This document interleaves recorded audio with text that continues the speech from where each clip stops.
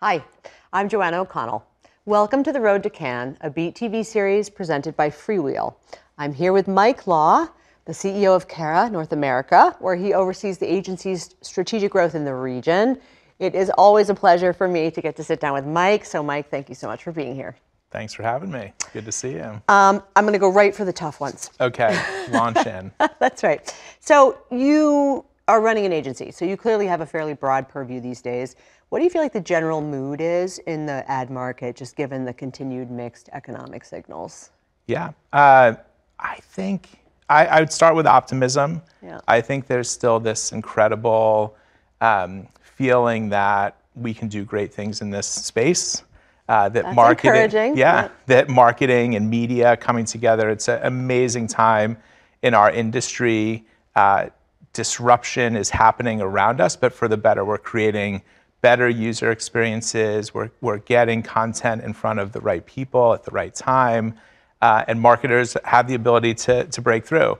I'd be remiss not to say that there's some economic headwinds that we all face, and I think it's an opportunity for us to challenge ourselves to think differently and know that we have to drive change, but there's a lot of things that are making that easier for us to do. So I'm an optimistic person, so I'll say that there's the current is optimism that we will find new ways and that we'll break through this. Do you feel like the current for your clients is optimism, or you're bringing in a kind of a sense of optimism to the conversations you're having with them? I think there's a bit of realism mixed in with it, right? We're all facing the same realities of the marketplace, the broader economic marketplace. We're all very aware of those impacts. But I do think that clients are saying, help me understand how to win in this space. I think previously, there was a lot of, it was looked at that marketing was expendable. Yep. Let's get rid of our marketing budget. Yep. Now, it's how do we use marketing to win? How do we use media to break through? So we're seeing it as an opportunity versus kind of, all right, we'll come back when everything gets better. I really do want that to be true because that feels like the right answer, clearly. Yeah, the old cliche would be, right, like media and marketing is an expense. Right. Right. I don't think so. I think it's an investment, and I think it's a way to drive growth.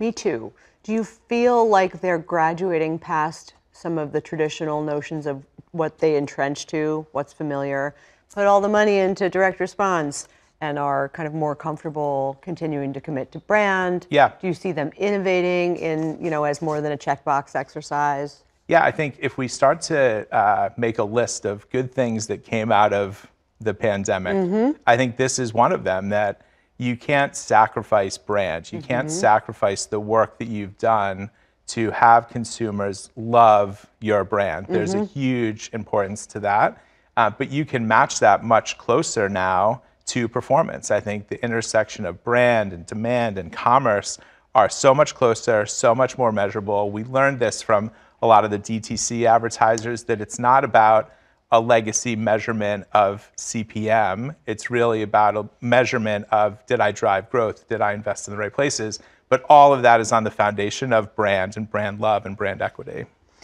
Yay. That's encouraging. For people who love brands. I know, it matters. It's It's a long-term ongoing investment. Yes. And I know that, there's lots of debate. And the cost to earn that back is very high. Very high. No, you're totally right, because consumers continue to evolve around us. Somebody will be there waiting for your spot if you bow out. That's more true than ever. Yes.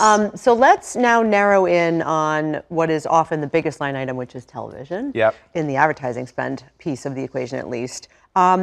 We're in the upfront season now, for better or worse. It's come back round again. It's here. So, what are you sort of anticipating coming out of the upfronts this year? Yeah. Are things going to move more slowly than we'd like, or are things going to be more look really different from next year? I think the first thing is, let's define. You said let's talk about television. Sure. Yep. So television, it's all video. Yep. Like, that's how we're going to look at it. I think we are past the days of, is it digital video, is it mobile video, is it CTV, is it OTT, is it what is it? I think we have to look at it as one screen. Our line has been, let's buy TV like you watch TV. Ooh. So think about how you go home and consume at night, and it's like, oh wait, I actually didn't turn on the same old channel selection that I used to. I think the marketplace has continued to evolve past this 1 month window. These are really important weeks in terms of grounding ourselves, understanding product development, and there will be an economic transaction that happens between now and at some point in the summer, maybe if the timing is right. But it's really about these frameworks and long-term partnerships. We're creating a roadmap for the next 12 to 18 months with these conversations. And yes, there's a transactional piece of it that's really important, but it's not I don't think it's the headliner of the upfronts anymore. Does that feel like how your clients feel? Like, do you feel they're pushing you guys to evolve, or do you feel like you're pushing them to evolve? I'd like to say we're pushing each other. Okay, that's good. I think that,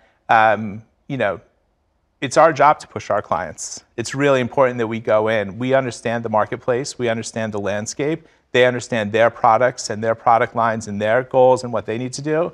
And I think mutually we have to say, how are we going to get there? This isn't a marketplace to sit back and wait. It's not even a landscape to sit back and wait and see what happens out there. I think we've got permission to go do things different. We have to differentiate ourselves.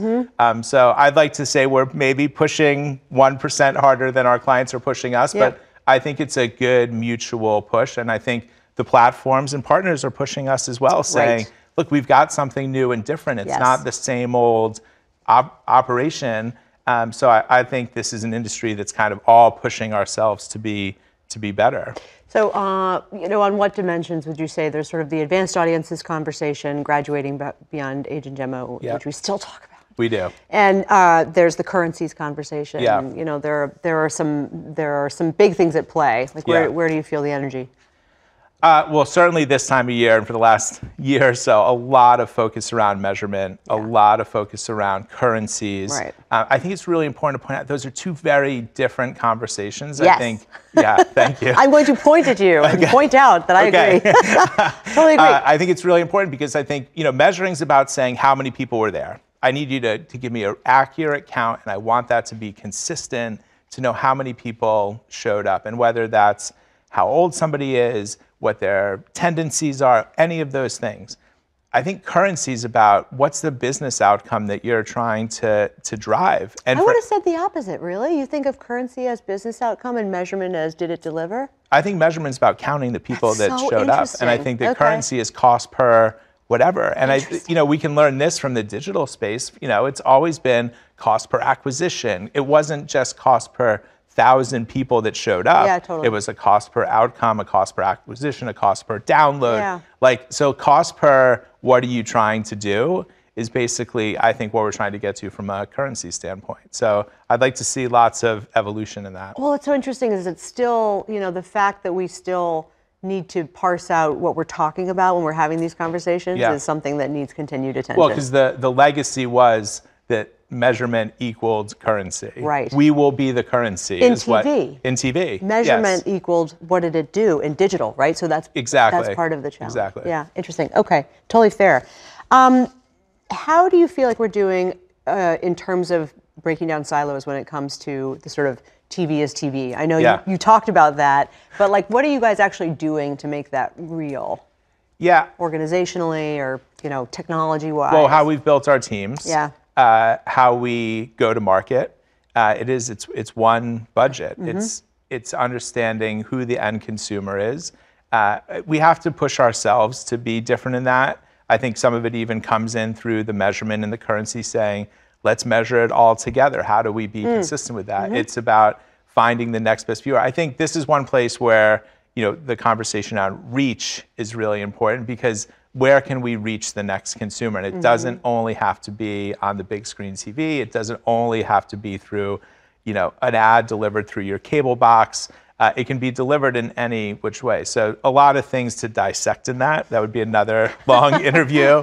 But I think, we have to show up that way is most important. There is a lot of legacy baggage around this. And I get it, it's emotional. We all love TV. We love how we grew up with it. But there's a new way to do it. And again, I'll just go back to the line of, don't forget what you did at home. Like I say to media planners, when you walk through the door of the office, don't immediately go to your tool and say, well, the tool told me this.